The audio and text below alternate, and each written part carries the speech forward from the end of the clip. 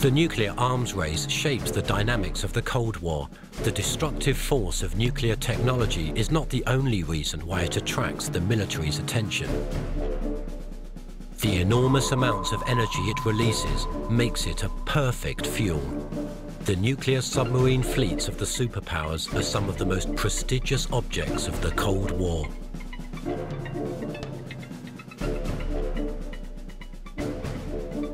The USSR has the largest fleet by far.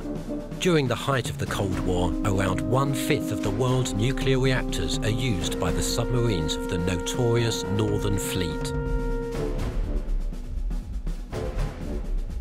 The dangers they hold are top secret, until a former submarine officer goes public.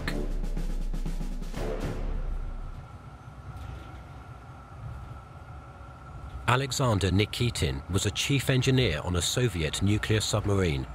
In 1994, he helped prepare a report on an environmental catastrophe in the north. He was arrested and tried as a traitor. Прокурор сказал, я прокурор, он следователь, that is the defense вот lawyer, этот будет твоим защитником. И будешь сидеть. Это была буквально первая минута после моего ареста. Until then, no one had dared to talk about the Soviet Union's shocking environmental neglect. Nikitin's report described one of the largest nuclear waste scandals in history. During the Cold War, 7 new nuclear submarines are launched on average per year. The fuel rods have to be replaced at regular intervals. This creates toxic waste. Over 10 years, a single submarine generates up to 200 cubic meters of radioactive waste. Some of that ends up in the ocean.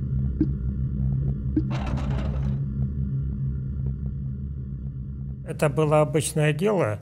That was the usual procedure. When I served on submarines, Russia had yet to sign any treaties banning the dumping of radioactive waste in oceans and seas. Everyone was fine with that.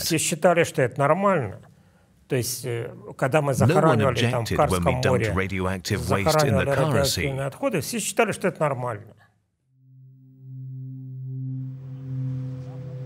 No one knows how much radioactive material was discharged in the ocean. No records were kept.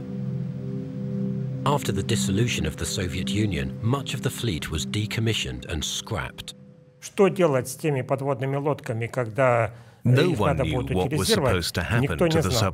Вообще, не то, что никто не знал, даже никто не предполагал, что когда-то настанет такое время, что их надо утилизировать. Не было документов, элементарных документов, как выводить из эксплуатации подводную лодку. Например, я писал своими руками первую инструкцию, что делать с атомным реактором, выведенным из эксплуатации подводной лодкой. His case was of signal importance.